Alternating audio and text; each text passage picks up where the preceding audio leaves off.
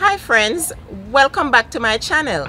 In today's video I will be showing you a simple yet very effective method that I use to fertilize my shade vandas. In the past I would use the Miracle Grow device to fertilize these orchids, but I wasn't doing it quite frequently, and so they were not getting the required amount of nourishment or nutrients that they should be getting. And so I came up with this solution of how to fertilize them more effectively. So if you want to see the method that I use to fertilize my shade vandas, don't go anywhere. Just stay tuned to this video and let's jump right into it.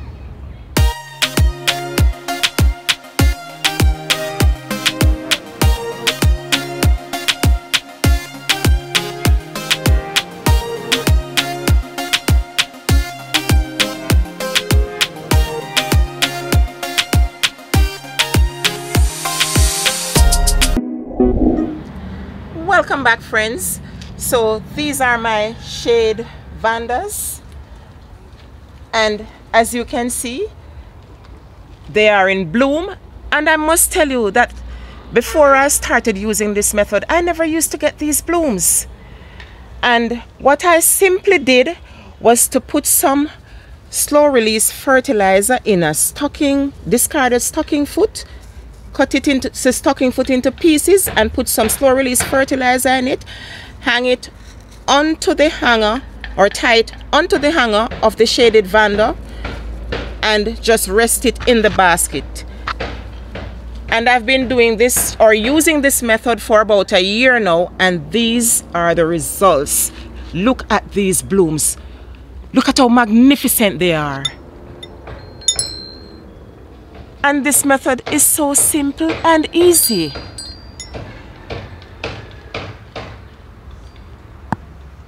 But recently I have found out that over time these stocking foot, or containers or sack, whatever you want to call it, they start to decay.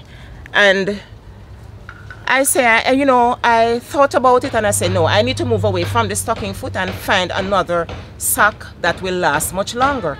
And so I came up with this idea to use the garlic bag. These little bags that you buy the garlic in at the market or supermarket, don't throw them out. You can find use for them, and this is one such use.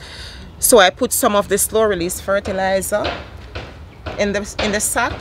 And I should tell you, the slow release fertilizer contains a lot of ingredients like nitrogen, phosphate, potash, copper, zinc, sulfur, iron, to name a few. So each time I water, the coating on the pebbles, it melts each time I water and releases the fertilizer onto the roots of the shade vanda. And so I'm going to tie this sack onto the hanger of the shade vanda. And this fertilizer should be replenished every 6 months, and this sack is like about 8 months old. So this is old, so it doesn't matter that it has 2 sacks in this basket. And the basket, it's mainly to support the vanda, to put the hanger on it so you can hang it freely in your garden, because the shade vandas, they are epiphytic or epiphytic, whatever you may call it, which means they grow on trees or on rocks. So the basket is mainly for support. And I'm going to take you to some more of my shade vandas, and I should say that I have them growing underneath this ficus tree. I had them on my palm, but over time the palm tree became overcrowded as my stock increased, and I decided to take some of them from the palm tree and put them or relocate them here underneath the ficus, and they seem quite happy. They've been doing so well. Look at all these roots, and the roots have been getting even more roots since I started using this fertilizing method. So friends, I'm going to be sharing with you some more of my shade vandas. Not all of them are spiking or in bloom, but nonetheless, I'll show you around the ficus tree. This is another one that is in spike. And this one is Vanda Jamaica Pixie crossed with Kultana gold spots. It has bloomed before, but not quite frequently. But I do believe I'm seeing better results since I've started using the slow release fertilizer in the sack and placing them in the baskets. And this is Bangkok Sunset, which is a hybrid. The tag is faded. Rain Corrides Bangkok Sunset. Very beautiful plant.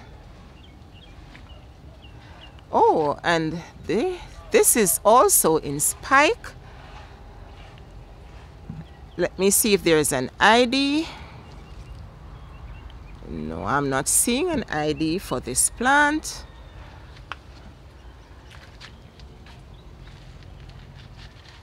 And these two shade vandas, they have like about 3 or more growths in the basket, as you can see. And they're quite healthy. Look at all these roots.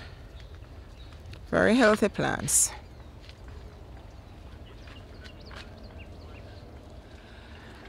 Well, here we are. I am now at the Areca Palm, where I originally had all the shade vandas.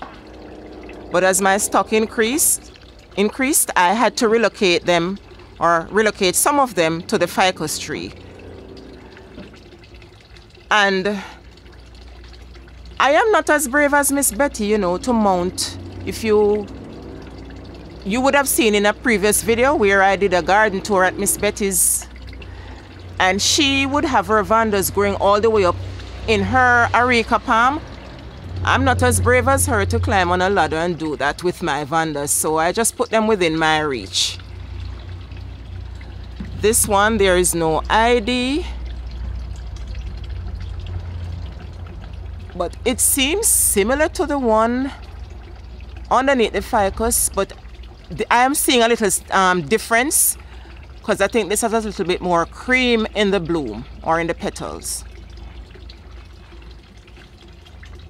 And this little one here, it is fragrant. It has a lovely new spike right here, as you can see. And these orchids have been on this Areca Palm for over 10 years, so the IDs are all faded.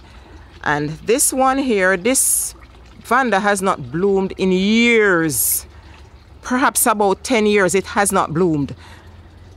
Let me see if I can find the last. Yes, here it is right here. This was the last time it bloomed, guys. And that was many, many years ago. And since I started using the slow release fertilizer, as you can see, the sack is right here. And it's decaying, as I said before. Doesn't last for too long, but I'm getting results. And here we have another spike. There is no ID, but this one blooms orange. It's an orange bloom because it bloomed recently. As you can see, the fertilizer sack.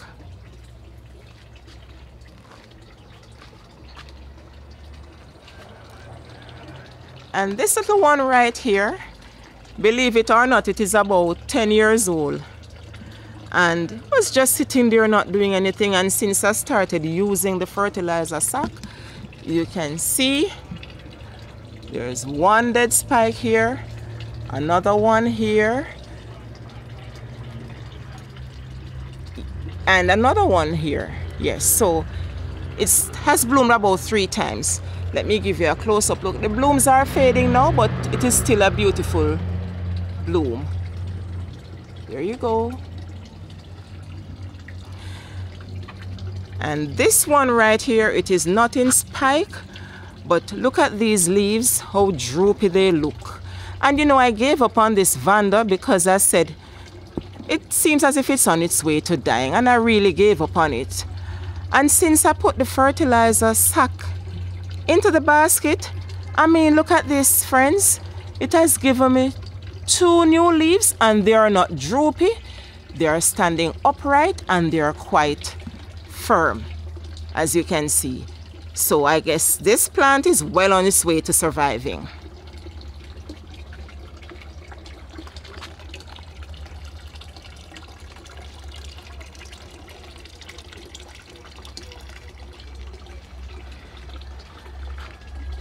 So we've come to the end of yet another video. If you enjoyed my video, please share and also leave me a comment below. And please remember to subscribe to my channel at Precious Blooms Jamaica. And you can also follow me on Instagram and Facebook at Precious Blooms JA. Thank you again for watching. Until next time, see you soon. Live it up, live it up, live it up.